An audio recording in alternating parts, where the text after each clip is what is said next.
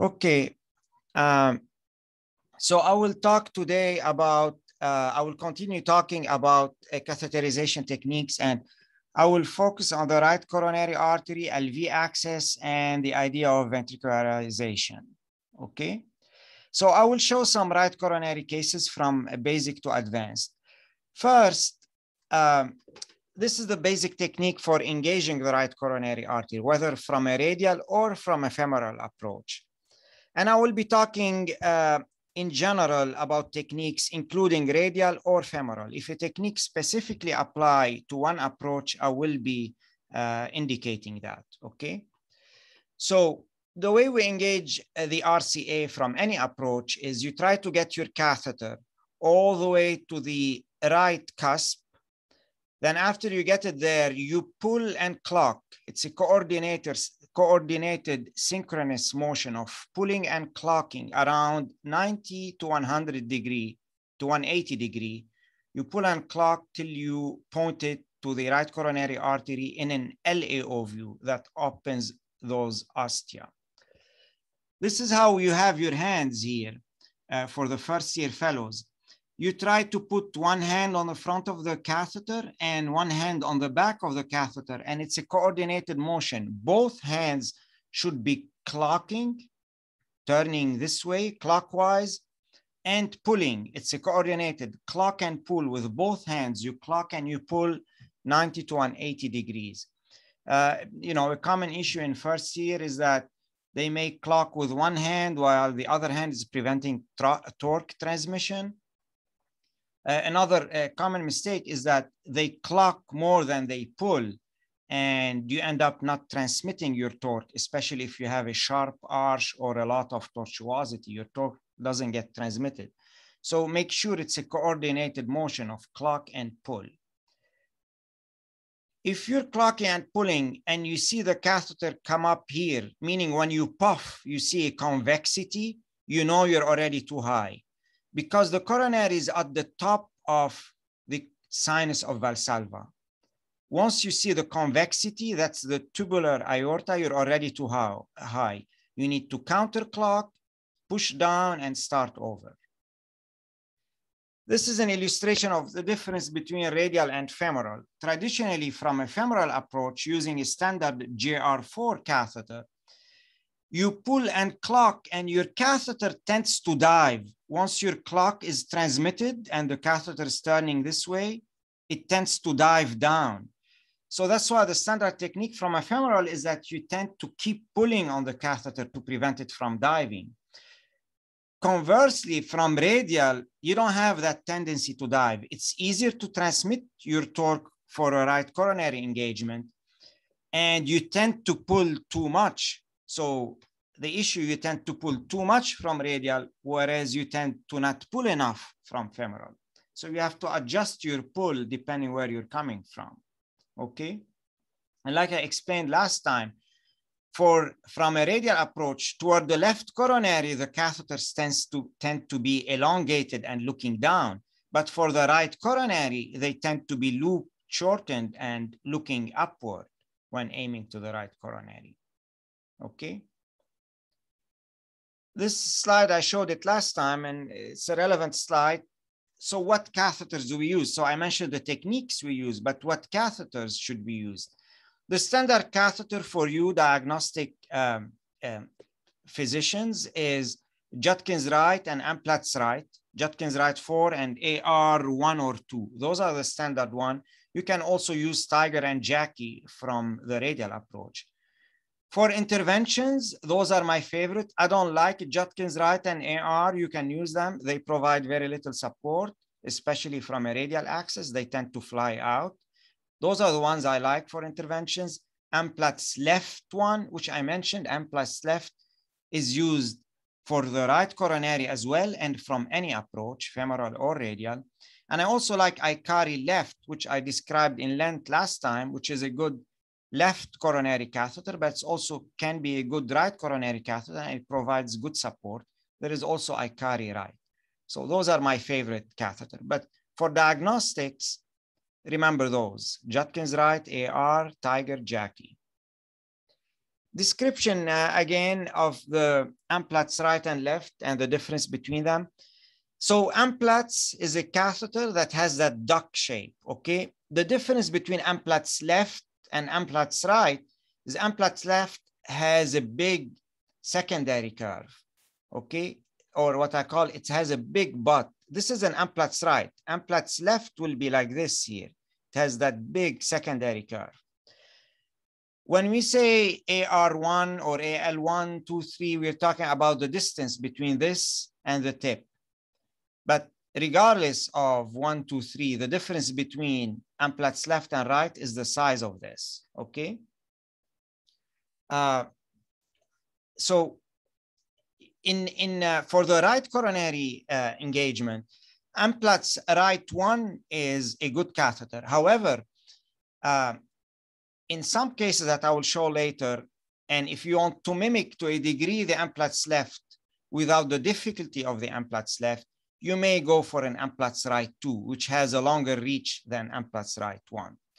Amplatz right is easy to maneuver. You maneuver it kind of similarly to a Judkins right. You pull and clock. Amplatz left has a little bit of a more complex maneuvering, and I will describe this in a few cases coming, okay?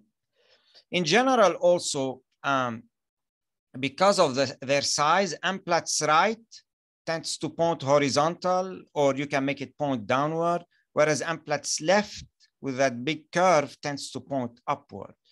We use Amplatz left 1 for the right coronary artery, Amplatz left 2 generally for the left coronary artery, and Amplatz right is only for the right coronary artery, and we use 1 or 2 usually.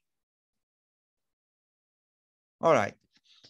This is an example of engaging the right coronary after having engaged the left coronary artery. So here, this is a Tiger catheter. So we pulled it out of the left coronary artery, then we pushed it back, so out, then we pushed it back down to the right coronary cusp. Then after we get it down to the right coronary cusp, then we can try, after getting it here, we pull and clock to engage the right coronary. So we pull out when you're using a single catheter, left and right coronary, we pull out, then we push back down to the right coronary cusp, then we pull and clock. This is an illustration of if you're pulling and clocking, once you puff and you see the convexity of the aorta, as I mentioned in an earlier slide, you're already too high. Once you see the convexity, you're already too high, okay? All right. This is another illustration. I showed that in the past. Always understand your aortic anatomy as you're trying to engage any coronary. And the way you understand your aortic anatomy is by looking at the shape of your catheter. If your catheter is falling down like this, you know your right coronary artery is going to be on a horizontal portion of the aorta. If in this patient, as you're pulling, your catheter is already at the vertical level of the aorta, you know you're already too high. So understand your coronary, your aortic anatomy, and aim your catheter accordingly. In this patient, the right coronary artery will be on a horizontal portion. In this patient, it will be on a vertical portion, and the catheter will show you. Imagine this patient with an older patient with a large and elongated aorta. Don't aim for the right coronary here. You know you will be too high. Aim for it here. The distance between the cusp and the right coronary hasn't changed in those two patients. It's just your impression will have changed between those two, okay? You might falsely think it's here, whereas it's in fact still in this distance, which will be horizontal portion, okay? So let me move to more interesting ideas. First question is, what is the most common reason of failure to engage the right? Meaning you did those maneuvers, you pulled and clocked, and you tried multiple times in the right coronary sinus of Valsalva, and you cannot engage it. You puff and you see nothing coming off here. What's the most common reason for that? Anybody can tell me? Somebody mentioned anomalous origin, but be more specific. What origin are we talking about? So you're puffing here and you don't see anything. You don't see the right coronary artery. You've tried 3-4 times already. Your catheter is not high. You're puffing across the coronary sinus of Valsalva. What's the most common? Where should you aim for? Yes, correct. It's anterior origin of the right coronary artery. So the right coronary is not coming here anymore. It's coming here anteriorly. And I'll show you a picture. This is an axial cut across the sinuses of Valsalva. So, and this is an LAO. So we show you how the LAO looks, and you have the left cusp and the right cusp, okay? So normally the right coronary arises from here, and you make your JR4 or any catheter points in this direction. In an LAO view, your JR4 is pointing here. But there is a small but not insignificant proportion of patients who have an anterior right coronary artery. It's still arising from the right coronary cusp, but it is anterior. Probably in the range of 3-4%, maybe 5% of patients have that to various degrees. So there are two problems with an anterior takeoff. One, when it's anterior takeoff and you're doing LAO view, you have to make your catheter point toward you. So the catheter is no longer pointing in this direction. It should be pointing at you when it's anterior takeoff. In an LAO view, it should be pointing at you. So that's one caveat, okay? In this case, RAO actually will tend to be orthogonal to it. You will make your catheter aim toward that anterior portion of the aorta. So LAO stops being helpful, rather RAO will show you the catheter laid out in front of you. That's one. A second caveat is the JR4 and the AR1, the standard catheters used, and probably the Tiger in most cases, will not be able to reach it when it's anterior. So they will not be able to engage it. This is an illustration of Judkins' right catheter. When you clock it, it only reaches and touches the aorta when it's aiming toward the right side of the aorta. So you clock it, it elongates progressively and it touches the aorta when it's on this right side of the aorta. In the middle way, when you make it aim anteriorly, it's not elongated enough to reach that anterior aorta. You have to think of those catheters in 3D. They tend to elongate, as in particularly JR4 and AR1, they tend to elongate as they further clock. In the middle way, they are not touching the aorta. They are too short to touch an anterior aorta. Therefore, your Judkins right and AR and Tiger are not going to be able to engage that anterior aorta and the anterior takeoff of the RCA. Okay, so two tips, RAO, and you need a different catheter, a catheter that can reach anteriorly. One will be in Amplatz left one, again, very helpful catheter in difficult cases, left or right. And another catheter will be AR2 instead of AR1. And I'll show you some cases. This is a nice illustration. This is an LAO view. We're trying to engage, and here you see, we knew the catheter is not on the right side of the aorta, so we aim the catheter more anteriorly. This is a Judkins right, and you can see where it is arising. You see where it's arising? It's arising from the anterior side of the aorta on a non-selective shot. So in this case, the next step is to go with an AR1, with an AR2 or an Amplatz left one. And that's what we did. We were able to engage it with an AR2. And this is an RAO. So this was an LAO where normally the right coronary is here, but in this case, it's pointing at us. This is an RAO where the right coronary is arising from the anterior wall of the aorta. And I like RAO again because it helps me lay out my catheter. I like to lay out my catheter, spread them out and be orthogonal to them as I'm working and maneuvering. The same when you're taking a picture of an artery, you like to be orthogonal to it to see it perfectly well. So anyway, to see the ostium here and aim for it, we did an RAO and used an AR2, and that worked well. This is another case here, okay? Same thing, we're starting with a Judkins right.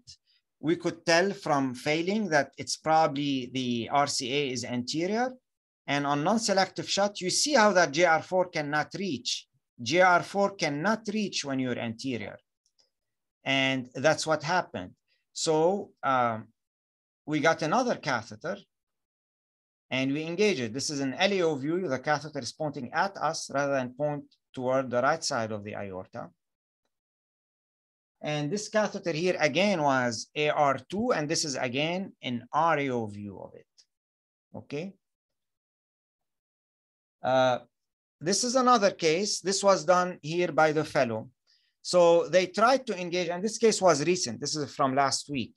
So they tried to engage the right coronary, and they tried multiple times. They could not get anything. And this is a nice shot that helps. So you inject, you want to see, am I getting too high or too low? So get a non-selective puff across the right side of the aorta. He got a non-selective puff, and clearly, you know, you're seeing the right sinus of Valsalva, and here you see the tubular aorta. There is nothing on the right side of the aorta.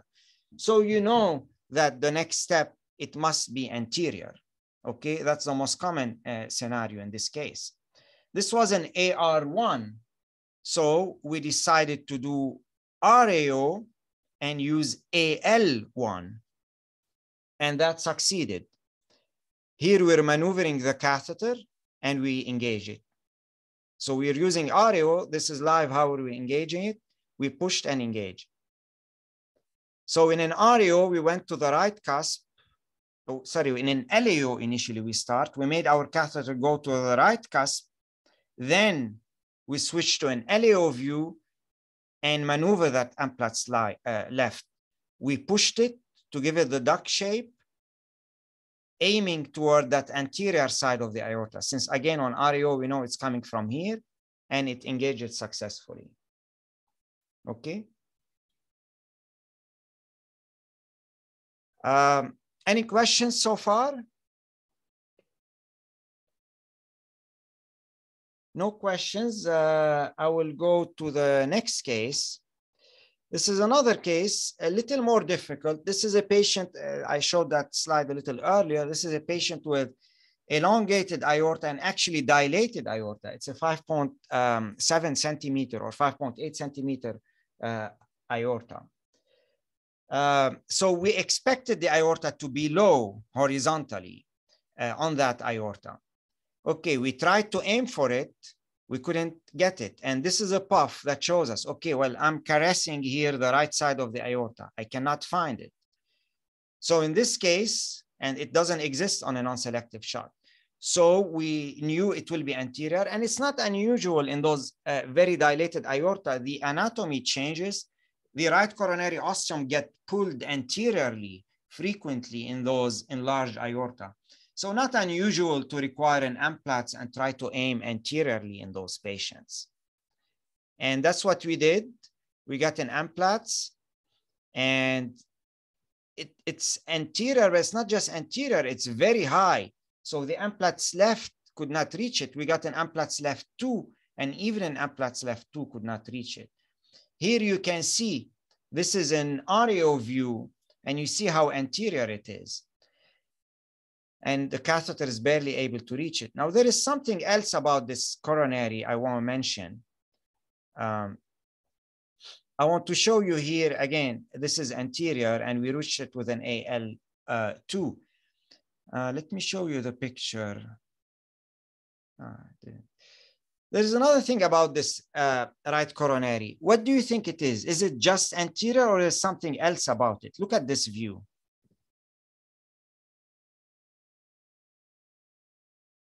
When we say anterior, most often we mean it's anterior and coming from the right coronary cusp. But sometimes it's anterior and coming here from the left coronary cusp. And that is what this patient had. And the LAO view helped in that regard. You know, an LAO spreads the right and left coronary cusp. Well, look where this is coming from. On the non-selective puff, you see here. This is the left coronary cusp. It's well delineated. Left coronary cusp. The right coronary cusp will be somewhere here. Okay. Another concavity here. So this is a left coronary cusp. It's arising from it. So this is anterior left anomalous origin. So this is not just anterior, it's anterior and left coronary cusp origin. Okay. The RAO doesn't help in this regard. It tells you it's anterior, but to tell right versus left, of course, as we know, that's why we use LAO in a standard fashion to engage, because it sets apart right and left. And this is what tells you, this is not just anterior, it's anterior and left, okay? LAO tells you left, RAO tells you anterior.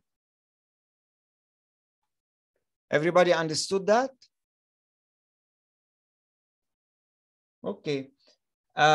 This is just an illustration in general of how to use the Amplatz catheter in general, okay? I described to you its value in engaging those anomalous right coronary, particularly the anterior right coronary. But I want to give you tips about how to use it.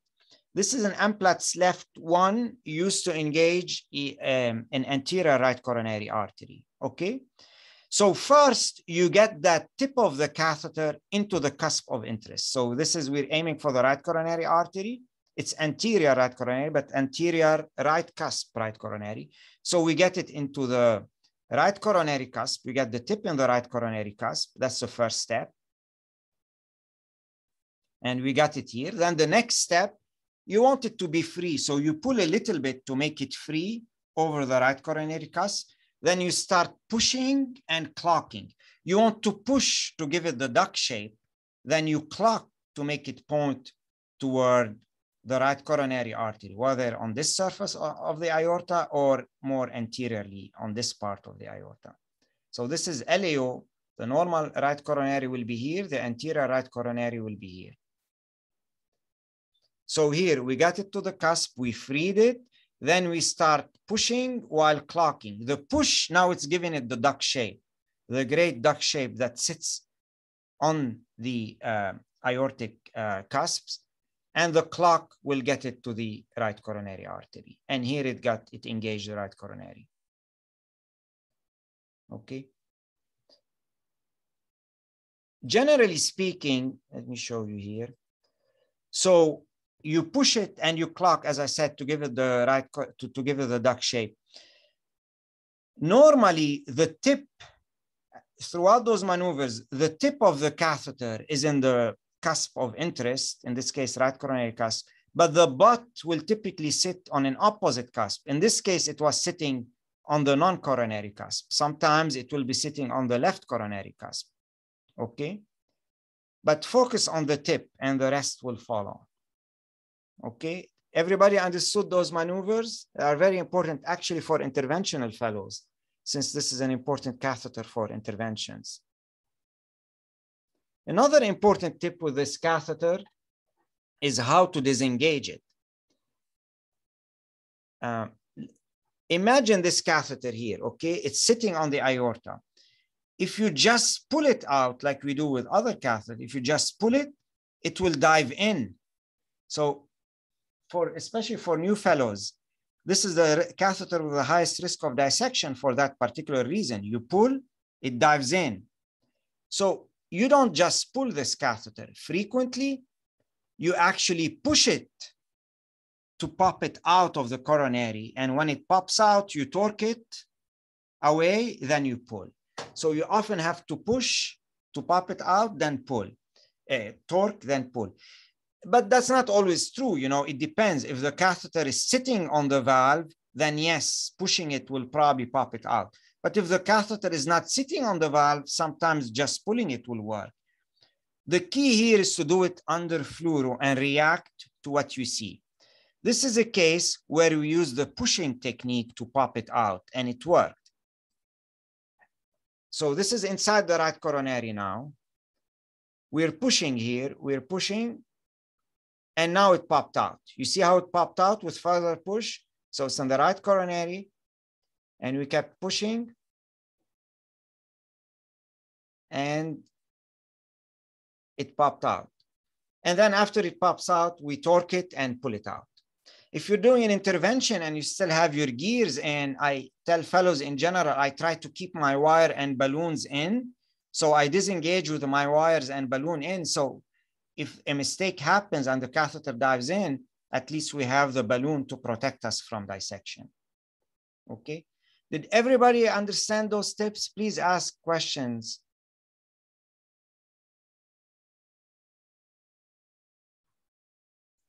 All right. Let me show you another case. So that is more advanced, this one. This is more for interventional fellows. So this is it. We have a right coronary artery. We tried with a JR4 on the right surface of the aorta. We could not engage it. We tried with an AL1 on the anterior surface of the aorta. We could not engage it. So now what's the next step? Where is this right coronary artery? Anybody can answer. So it's not on the right side of the aorta. It's not on the anterior surface of the aorta. We tried here. We tried here. Didn't work. Where is it then? Yes, now it's anomalous origin from the left coronary cusp.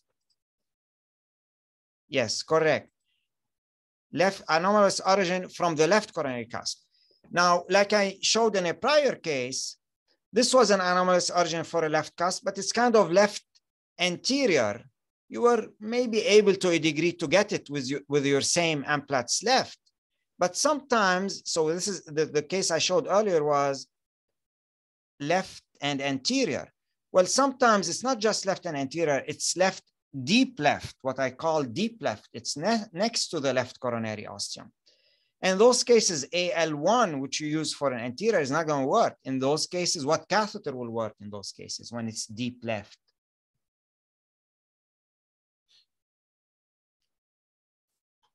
You can imagine what catheter. What catheter would you use for a deep left? Yes, Judkins left. You will use the same catheter you use to engage the left coronary. You can also use Amplatz, but it will be an Amplatz left 2. Again, the same Amplatz you would use for a left coronary. So this is a case I will show you. I had this case a few months ago. So we tried all those techniques. Initially, we couldn't get it. Then we imagine it must be deep left coronary. So I went back with a Judkins left. We had used the Judkins left 3.5 to engage the left coronary artery. We went back with a Judkins left 3.5. And here it is. It's a deep left coronary artery. It's not anterior left, it's deep left. This is the left cusp. Again, in an LAO, it's nice. Shows you left cusp, and right cusp will be that concavity here. So this is left cusp, and it's clearly coming from it on top of the left coronary artery. Okay? So in that case, the next question, and that's an advanced question, what catheter would you use to engage it? What catheter for left cusp RCA? This is an advanced question. You will get this on interventional cardiology board. I actually had that question. So you need to know which catheter to use.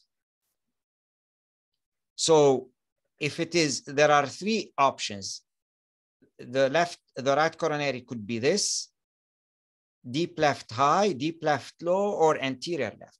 So anterior left is easy. I mentioned it earlier. Here it's Amplatz left. It could be Amplatz left 1 or Amplatz left 2. It's kind of a little similar to the anterior right. But those we use a Judkins left. The question, what kind of Judkins left would you use? If I use a JL4 to engage the left coronary, what Judkins left will I need for this? What Judkins left will I need for that one?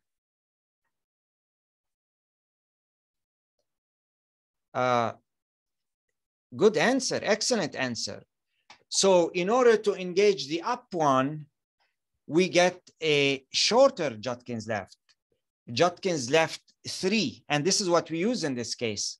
In order to engage it, we got a Judkins left 3 and we looped it up to look upward.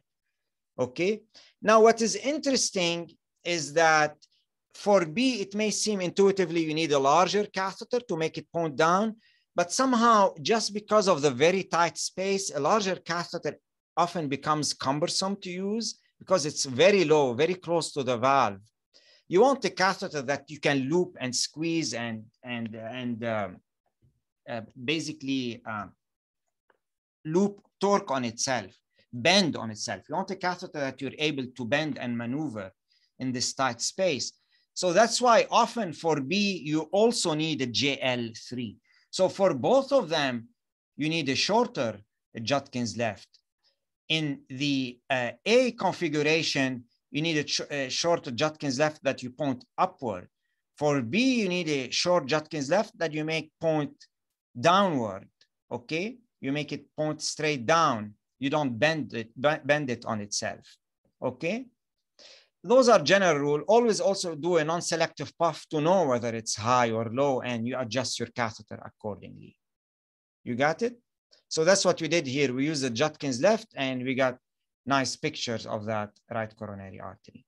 Another question that fellows like to answer is, well, is this right coronary artery that's coming from the left, is it interarterial? Is it anterior, posterior? What kind of course does it have? I will hopefully give another talk on that, but I can already tell you. Can anybody tell me what course this has? Anterior, interarterial, or you need something else to be able to answer? That view doesn't help. Those are the three options. Anterior, let's say, interarterial, or that's not enough. We need another view.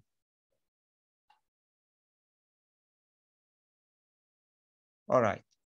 So LAO, I'll answer it. LAO, this is how LAO looks like, okay? It's spreading, and maybe that view will help more here. LAO is spreading right and left. It doesn't show you anterior, posterior. So LAO will not be able to tell you, it tells you left, right. It doesn't tell you anterior, and it doesn't tell you posterior. So in order to tell the course, whether anomalous right coronary or anomalous left coronary, you always need an REO view, and you see that course. Importantly, REO view doesn't just show you the aorta, it shows you the PA. It spreads apart, not just the anterior, posterior size of the aorta, it spreads apart aorta and PA. PA is here, anterior and to the left of the aorta. So PA is here. REO will spread apart PA and aorta, and it will show you where this artery is coursing. And this is here a better illustration. Okay, this is REO, and will spread the aorta and PA apart. And then you'll be able to tell, is this artery coursing, taking a sharp turn? If the artery is taking a sharp turn in front of your catheter, then it's taking a sharp turn in between the aorta and PA. And it means it's interarterial. If rather it's making a loop before turning, then it's anterior to the aorta and PA. It's anterior to the PA. If it is going this way, then it's posterior. If it is this way and taking a sharp turn, it's interarterial. If it is this way but having a loop, it's anterior to the aorta and PA. So this patient, I can tell what's the course in this patient of the RCA. It's clear now on REO. Again, LEO couldn't help. REO, anybody can answer? I know I answered it already. Just want to make sure everybody's paying attention. So this right coronary arising from the left cusp is interarterial or anterior? Yes, correct. It's interarterial. It has a sharp turn. Okay. All right. But no worry about it. His coronaries were normal. This guy was 60 years old. It's rarely a problem, anomalous right in a 60-year-old. He's more likely to die from something else than from this. All right. I'll develop those in another session. Now, I will focus, after talking about the right coronary artery, I will focus on how to access the left ventricle. Anybody has a question about the prior talk? Please feel free to answer or type them in the chat box. I know it's a lot of REO, LEO, catheters, but I'll be happy to answer questions. So in order to access the left ventricle. Yes, somebody asked me about Shepherd-Crook RCA. Shepherd-Crook RCA is an RCA that has a very steep superior takeoff. I don't have one in this presentation. Anyway, it's a very steep superior takeoff. It could be anterior or it could be arising from the right side of the aorta, but it's a very superior takeoff. A Shepherd-Crook right can be engaged for diagnostic purposes using a Judkins right or an AR even. But really, it's best engaged for diagnostic, but definitely for interventions using an Amplatz left catheter. As I mentioned, Amplatz left is not just a supportive catheter, it's also a catheter that tends to point up. So it's a Shepherd-Crook RCA is best engaged with an Amplatz left 1 typically. You do the same maneuvers I described with an Amplatz left, how to engage an Amplatz left. Here I showed it.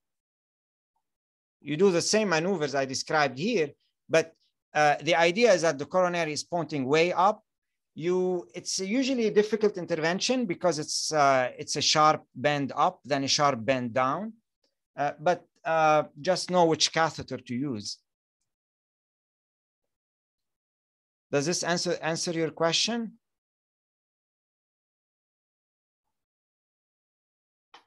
All right. Any other questions?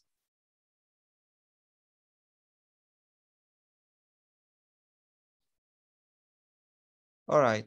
I will describe the LV, just some basics here.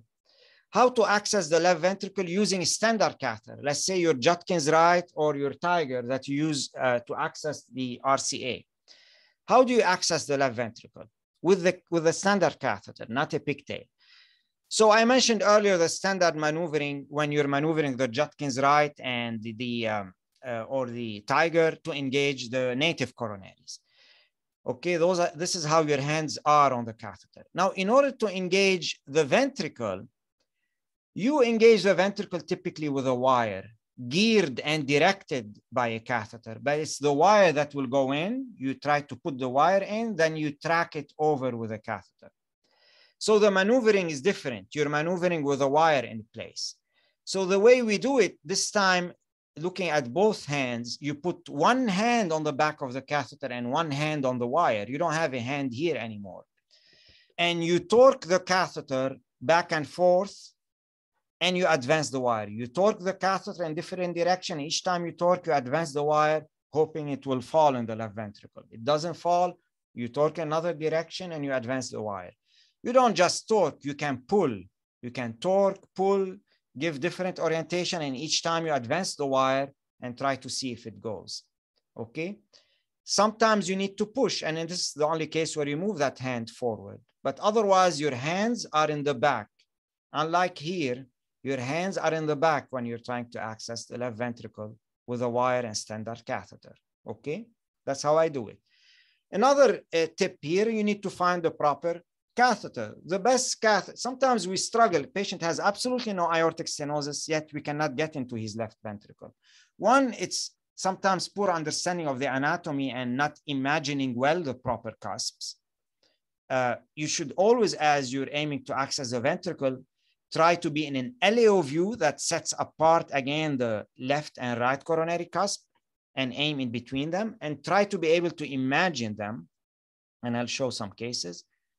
And try to aim the wire in between. That's the first step. So to imagine those cusps and know where to aim the wire and catheter. Two, you need to get the catheter that aims properly. Sometimes you get a catheter that just stuck in the right cusp. And regardless what you torque and how you advance your wire, you just keep getting stuck, advancing everything in the right cusp. You need to free yourself, aim to the proper place. And if the catheter doesn't aim you, get a better catheter. Frequently, again, in difficult cases, Amplatz left tend to be the catheter that's most helpful. And you can aim it in different way. You can make it elongated, or you can push it to make it aim up, depending where that hole is. You push it to aim up, or you pull it, make it elongated, not a duck shape, to make it point straight. Amplatz left, to me, is the best catheter to cross the severe aortic stenosis, okay?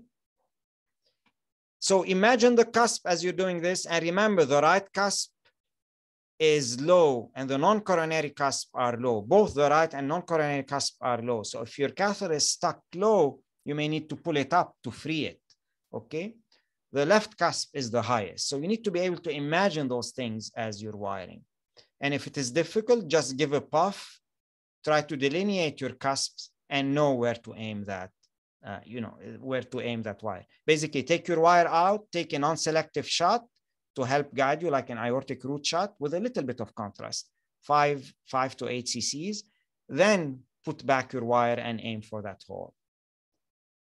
This is an example. This is an LV access done by a fellow.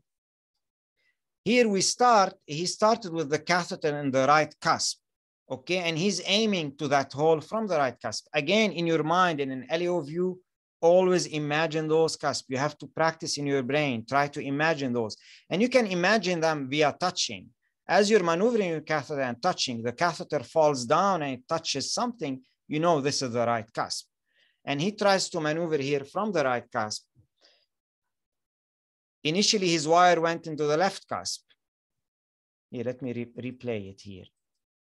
The first thing, the wire went to the left cusp, then the wire went to the right cusp. You know you're going to cross easily here because your wire is dancing left to right.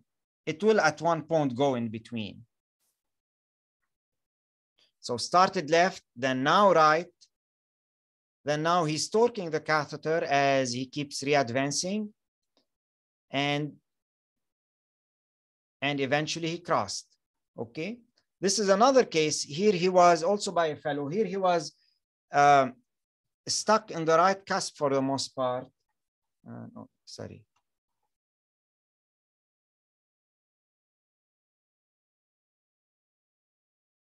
And he was dancing between right and left. Eventually it fell in the left cusp, okay?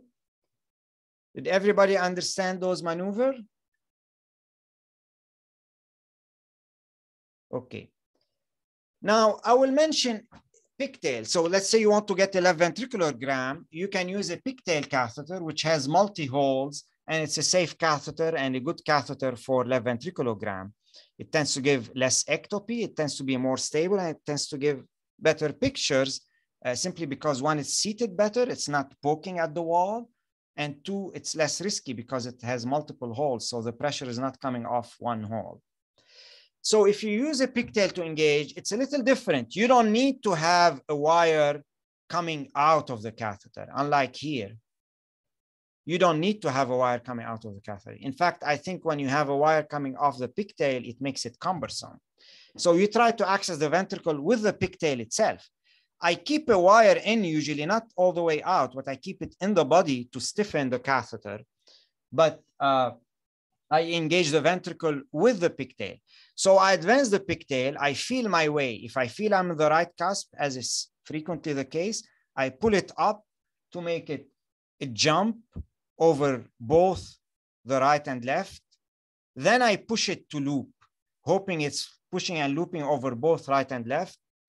If it falls, great, but it most often falls as you're pulling. Then I pull sometimes with a slight torque, whether clock or counter, and I hope it will fall.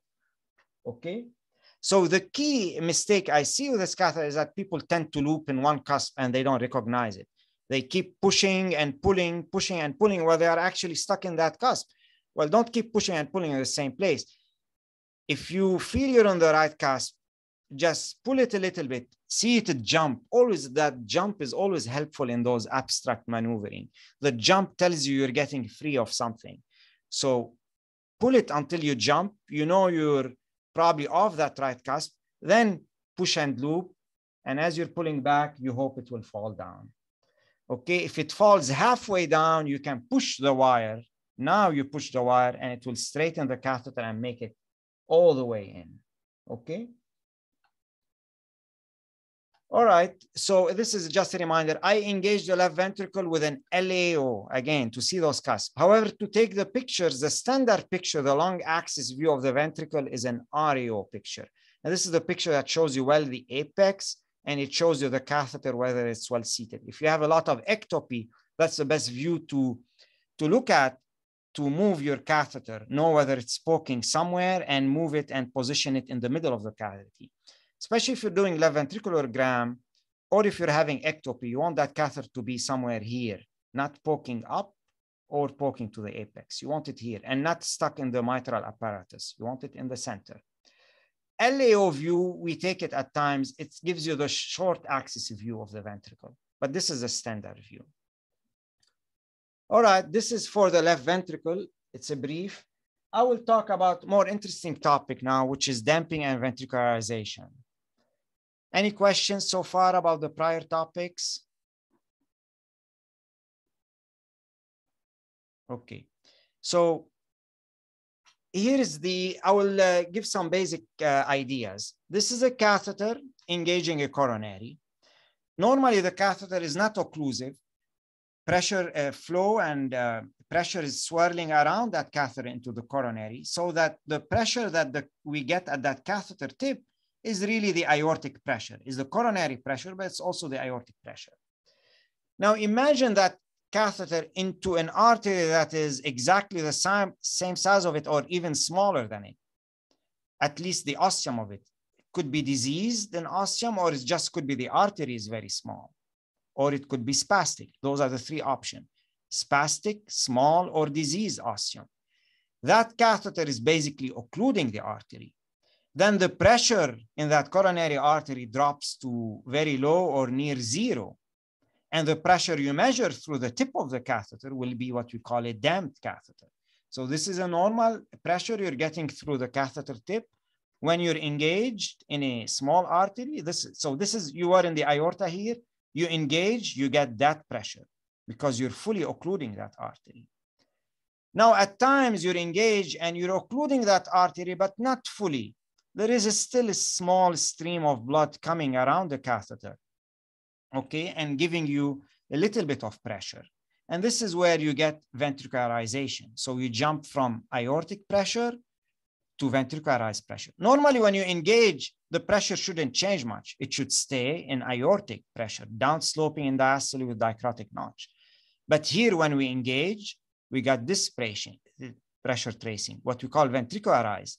It's rectangular, upsloping in diastole, and with an A wave, okay? Now, there are various degrees of ventricularization.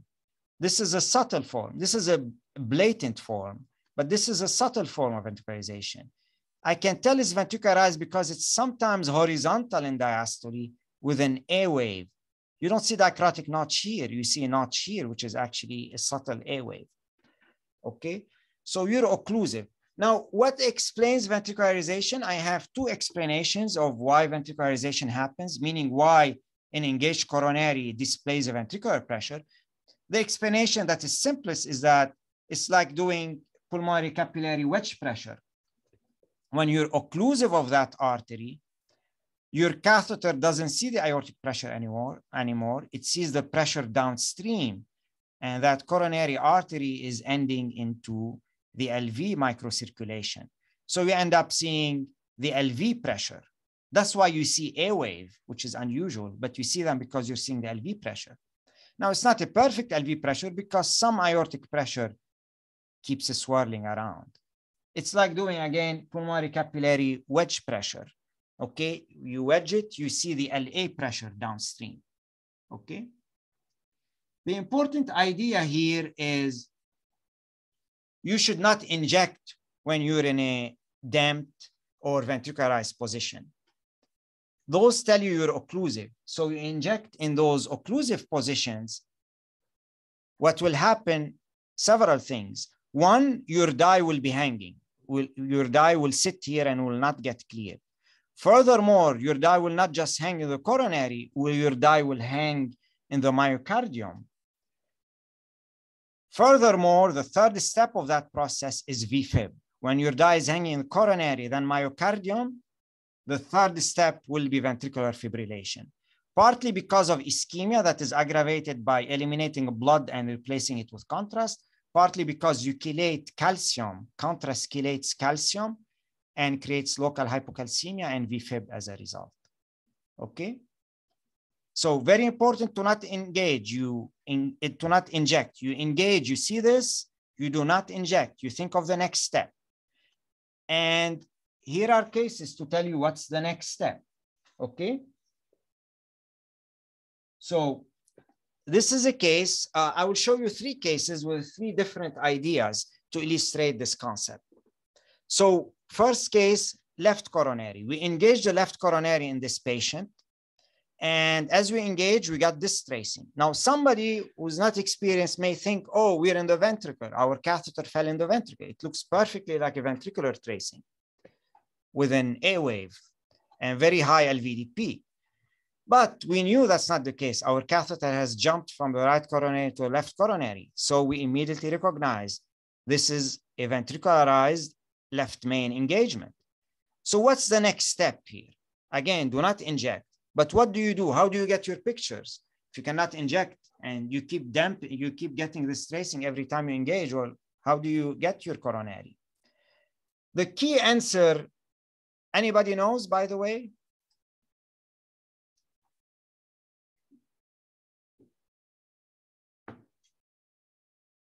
Think about it. Anybody can answer it? Excellent answer. Not always easy to implement, but it's intermittent disengagement. I will answer your second point. Smaller catheter is also a possibility. But the most important answer here is intermittent disengagement. But how do you disengage? Remember, this is a radial engagement in this case. You have to barely disengage.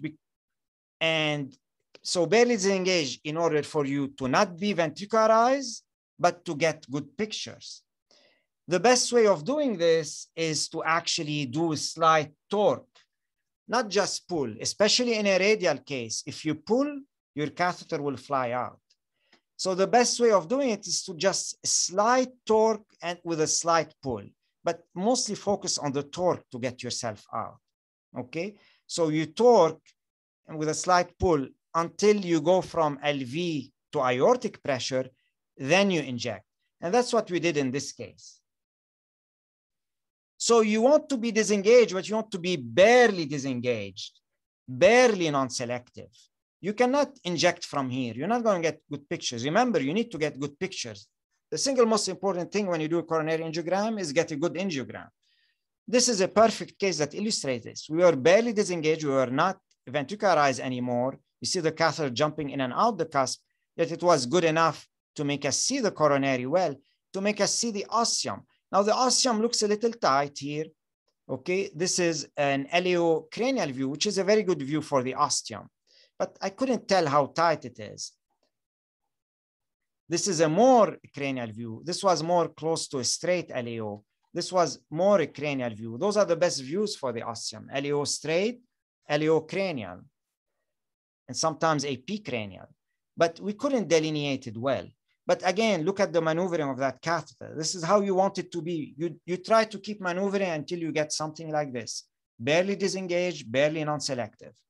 If this catheter doesn't work because it has a very long tip, I would say a better thing to do here is to get a shorter tip catheter, okay?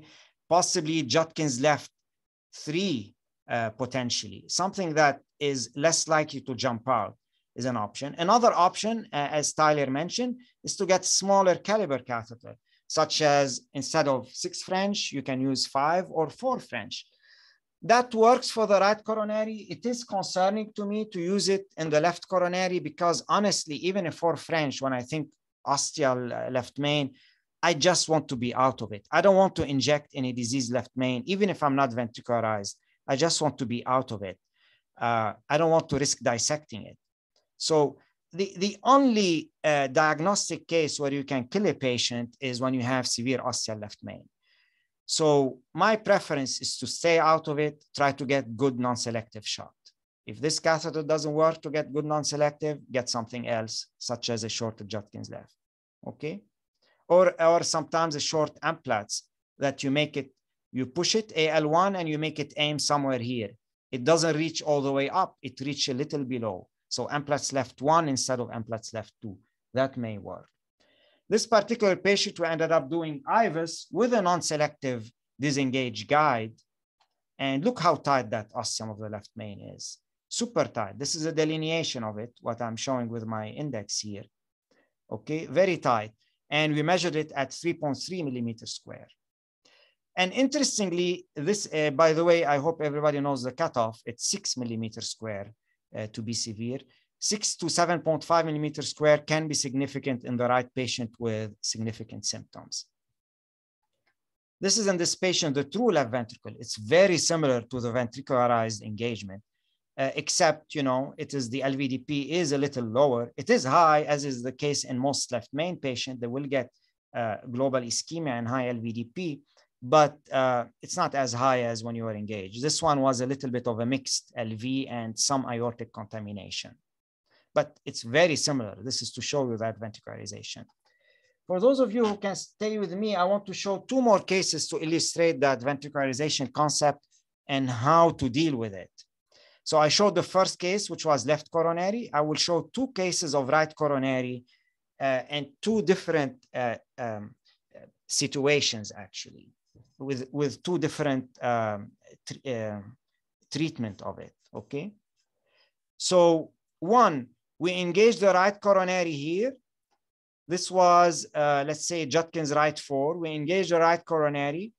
No puffs are given. We see this tracing. This is not ventricularized. This is worse. This is damped pressure tracing. So what is the next step here? One, you have to think, why is it damped? And two, what's the next step? When you see this catheter like this, no puffs, why is it damped? Maybe one of the second years. Excellent answer, conus branch. So just by looking at it with no contrast, radiographically, the catheter is pointing up. Whenever the right coronary catheter is pointing up with this pressure tracing, you know you're in the conus, okay? The conus is a branch that come off the RCA or sometimes separate from the RCA. 30% of the time is a little separate from the RCA, but it's pointing upward and it's more anterior than the right coronary. The right coronary is more posterior and more downward. So when it's pointing up, you know you're in the conus branch. That's good. That's a better situation than the situation I showed earlier where you were actually in the true coronary artery and you're damped. So you're in the conus. The conus also is a small branch, so you damp when you're in it because it's small. Doesn't mean you have disease, it's just small. So what's the next step? You know you're in the conus. What do you do next to fix that situation? Any, yes. So Ahmed answered, more clocking. So here you have to imagine. You have to think, is this catheter, is it too deep in the conus or is it barely in? And again, you have to rely on your impression here. It's a bit subjective. If you think you're barely in that conus, you can just keep clocking. Remember, the RCA is more posterior, so you keep clocking and you fall more posteriorly into the right coronary artery, okay? Now, if the catheter tip is too deep in the conus, and sometimes you can tell by the way it is pointing, it's pointing too much up. And I think in this particular case, it's probably too deep. So if you feel it's too deep in the coronary, in the conus, you don't want to keep clocking. You will rip off that conus. In this case, the best thing to do is to try to actually counterclock to get out, okay, to disengage. Then you try over, you counterclock, you get back to the aortic cusp, then you pull and clock, and this time you try to elongate. You kind of pull more on the catheter to elongate it so that when it engages, it's pointing more downward. That's a difficult maneuver. You need to be experienced to do that.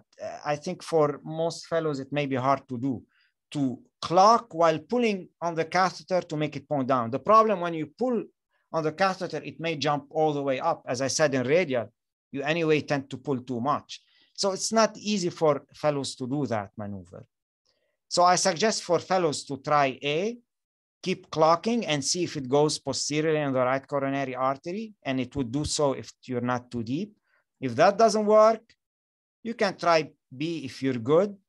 Otherwise, try C. Just get a catheter that points more down in a radial, I'm using a tiger pointing up. I just changed to JR4 that points more down. If I'm using a JR4 and it's pointing up, I get an AR1, which tends to point down. As I mentioned, AR tends to point down, AL tends to point up. Okay, so this is how we fix that situation. Everybody understood that situation, that first RCA situation? Any question regarding that? I'll show you the second RCA situation and how to handle it. Okay, this is the second RCA situation. Now, again, we're engaging here with a Judkins right catheter. This is the aortic pressure. As we engaged and we see the catheter here, we got this pressure tracing. So it's also worse than ventricularized. It's really damped. So why are we damped here? What's the answer? Are we in the conus branch, or otherwise, why are we damped here? So this situation, I want you to know here that when you see it like this, the catheter is not pointing up. If I see damping in the right coronary and the catheter is not pointing up, I know it's trouble, because I know it's the RCA itself that is damping. And the first thing you should think of is that either the RCA is very small, it's a three options. RCA is very small, not diseased, but very small. It is severely diseased osteally or spastic. Those are the three options. So the immediate next step is to disengage here and give nitroglycerin. That's the immediate next step. Disengage, get out, give nitroglycerin, and try again. Yes, excellent. Now, it may be hard to give nitroglycerin IC intracoronary because you want to disengage. You don't want to maneuver in that artery with that damping. You can give it after you disengage. It will be basically systemic nitroglycerin, or you can give it sublingually. Okay? So you give nitro and you try again. Now, when you try again, you have to do it differently. Probably don't try the same catheter. You have to try what can help you. What kind of catheter will help you when you get that situation? So you give nitro, what catheter? Let's say this is a 6 French JR4. What catheter will I use to help prevent that?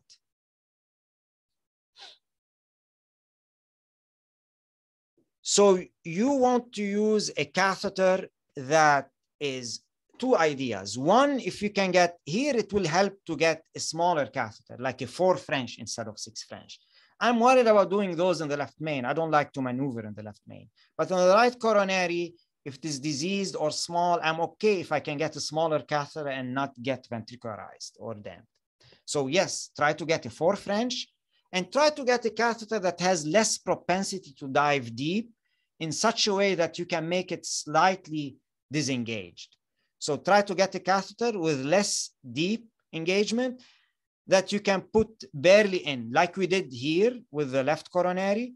Try to get a catheter that you can that can be barely in, barely engaged and barely non-selective. Okay, sorry, barely disengaged and barely non-selective. Okay, so if you're using a tiger, get a JR4. If you're using JR4, you might try to get an AR and keep it barely non-selective. Okay. And that's what we did in this case. We gave nitro and we used, in this case, actually, that was a tiger. So we switched to a JR4 and a 4 French catheter. And we were able to obtain your images. Okay. We actually switched to a JR4 here and we were barely non-selective. And we were able to obtain our images. We were not them. This is how the catheter, the pressure was when we were taking those pictures. So we got another catheter that was not deeply engaged, was barely non-selective, and we got good pictures. See how well we're filling the cusp. We're non-selective here. Okay. Again, you could have got also a 4 French to make it even safer. So those are the 3 tips. Try to counterclock to barely disengage, improve the pressure, and be close enough to the ostium. That's not going to work with a catheter that has a very long tip. If the catheter is long, try to switch to a shorter tip catheter, such as JR4, 3DRC, or maybe AR1. that is barely disengaged and a smaller catheter. If none of those works, you're still damp despite all those maneuverings. And again, nitroglycerin. If none of this work, then you do the last shot, which is hit and run. But before I show you the hit, this is the hit and run. I'll show you the hit and run. The hit and run, basically, while you're damped, and again, it's last shot technique. While you're damped, you inject and you pull out. You inject 1 to 2 cc and you pull out. So you never get coronary stain or myocardial stain. And you inject it gently. Okay, you don't want to dissect that damped artery. This is another case where the tiger was deep in. We were slightly ventricularized. Look, again, slightly. Horizontal pressure. You change from a downsloping pressure in diastole to a horizontal pressure in diastole. Still, we did not want to engage. So we switched from a 6 French tiger to a 4 French GR4, and we were able to engage and inject with no damping. We also tried 2 things here. We also got a 6 French GR4 short tip that was disengaged, and we were able to get picture with a 6 French short tip GR4. So that case shows you the illustration of 2 techniques, 4 French and short tip catheter. Okay. Did everybody understand that? And this slide summarizes it. With the right coronary artery, 2 situations. You're damped or ventricularized with a catheter tip point up. You're in the conus. This is how you handle it. The catheter tip is pointing horizontally or down. You're in RCA that is narrow, small, or vasospastic. This is how you handle it. Okay, you react to how your catheter looks. Now, any questions? I'm almost done. I mean, you can leave. I can mention this quickly. I think I have to mention the side hole. It's a question that comes up. Side hole catheter, for those who can stay for 2 minutes, side hole catheter is a catheter that has holes beside the tip. When you're damped or ventricularized, those side holes will allow shunting of blood from the aorta and the coronary. So they will provide some flow to the coronary. There are caveats to this side hole. So in theory, it may prove useful. You may think it's useful because it's preventing ischemia. It does definitely prevent contrast stain to a degree, at least. I do want to focus on the caveat of this side hole catheters, okay? First caveat is that those tiny holes provide marginal flow to the coronary, few percentage of flow, and does not significantly or markedly attenuate ischemia. So you'll still be ischemic. 2, it makes ventricularization and damping improve, not because you're improving ischemia in the coronary and flow in the coronary, but partly because you're getting transmission from those side holes. So you're getting a contaminated pressure. So you're not just seeing pressure at the tip, coronary pressure, you're seeing aortic pressure. So it gives you false reassurance, which I absolutely hate. It's a false sense of security. Third problem with the side hole catheter is that they have no role in diagnostic catheters, because in diagnostic procedure, you're just sitting briefly.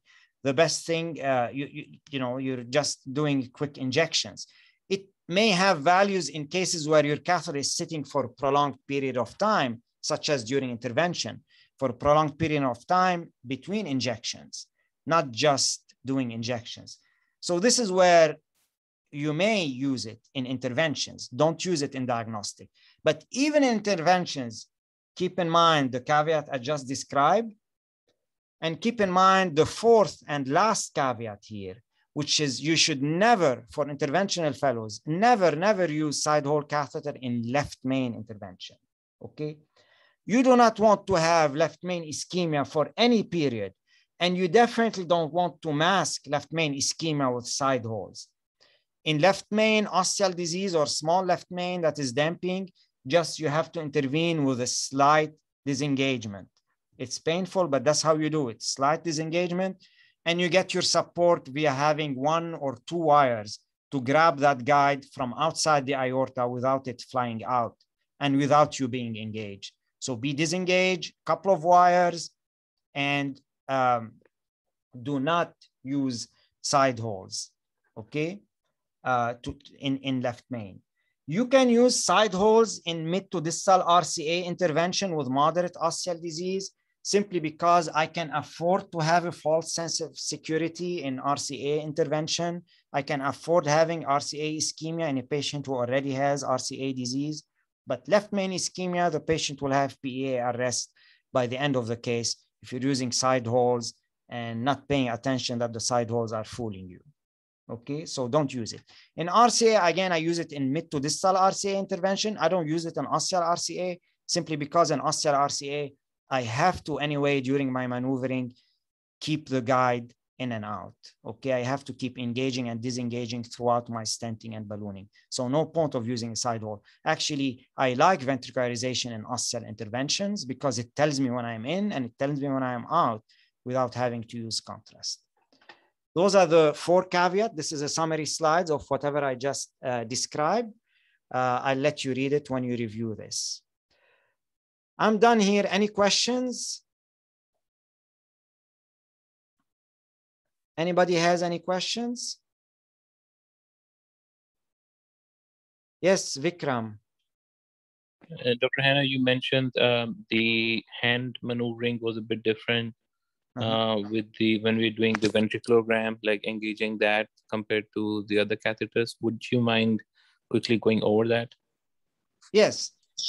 What I meant to say, normally when you're engaging, let's say a right coronary, you don't have a wire in place. You have your catheter and it's connected to the manifold, right?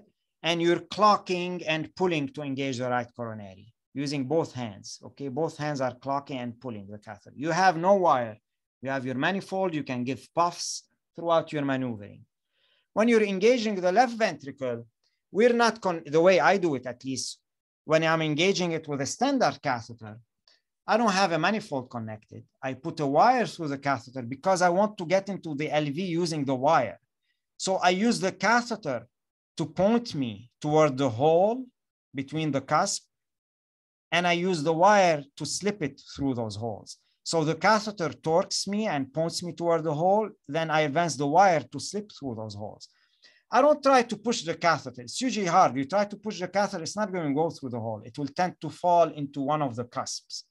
So I advance the wire and I let the catheter track over it once I get into the ventricle.